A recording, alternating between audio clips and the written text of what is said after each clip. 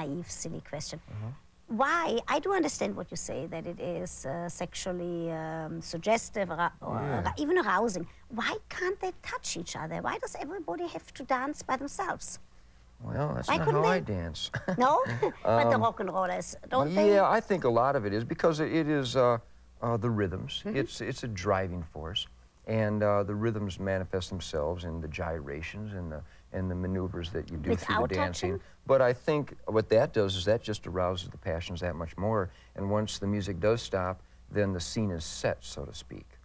So what you are saying is that it's a little bit, hey, I've never said that before, but what you are saying, Ted, is that it's really a little like foreplay. Absolutely, it is foreplay. Okay, I hope you talk about contraceptives if they I think I mentioned it once, I don't recall, but I think that's the individual's responsibility, but it certainly should be brought up. You could mention it a few times. Say, I was with Dr. Ruth Westheimer. She said, if you're sexually active, use it.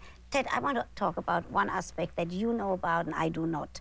I know that in the whole show business that you are in, that there's a lot of drugs. Yes, and it's very sad. And I do understand that you have never touched it. No, I'm kind of lucky. How did you manage? I guess I was just too big of a smart guy. I mean, I was always fighting anything that interfered with my music. And I could see the musicians, and you got to realize that I was playing professionally in 1958. There wasn't even any hippies yet. It was still beatniks back then. Right. And people would offer me, and I was very young, and people would offer me drugs, and they'd have that wounded look, you know, and I'd go, well, I don't want that wounded look. I mean, they would fumble a bit on their instruments, and I was real involved with my music. I really wanted to play that guitar and make those sounds and make that rhythm. And in order to do that, you have to have your capacities finely tuned and your capabilities at optimum working level. And you realized even then I realized immediately that that would fog your senses. I've never done any drugs, I've never drank. Were they and I've never angry even at you? smoked a Did they cigarette. ostracize you because you were not going along with it? I was basically a reject from the rock and roll community, but I kind of relished that because I thought I was playing good music, and I was one of the early success stories out of Detroit. And you know, everybody's got to choose their own path, but I'm very proud of the path I choose. I'm happy with that Yeah, for you too. I dig it. Ted, let me ask you, do your children know where you stand on the issue of Oh, drugs? absolutely, because I'm very adamant about it. I mean, I won't allow it in my organization in any way, shape, or form. I've been known to get physically responsive to people who bring it into my organization. I basically say no once, and then I just beat them to the earth. And I guess really they know that. I guess they know that, yeah, so I they really don't... hate it. So my kids see that, and our family had a pretty serious trauma.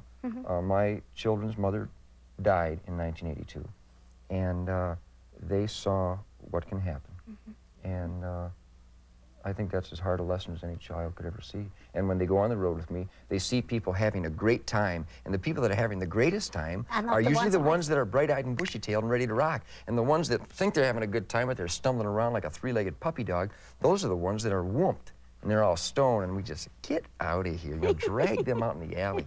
You know, so my kids see the reality of it all. That's great. Yeah, it is. Ted, recently you starred in Miami Vice. Yeah. Is that a new Yeah, career well, you for know, I've always been intrigued by the possibility of acting, and I've been pursuing it the last few years, you know, scrutinizing scripts and whatnot that have been offered to me.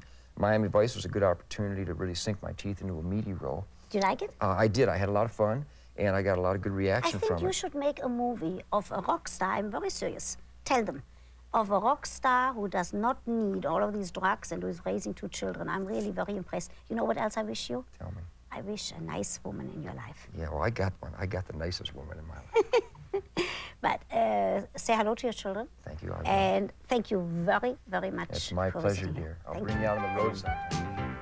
Stay where you are. Dr. Ruth will be right back to take more of your calls right after these messages. Got the holiday at the Louisiana Hayride. That's all right. That's all right.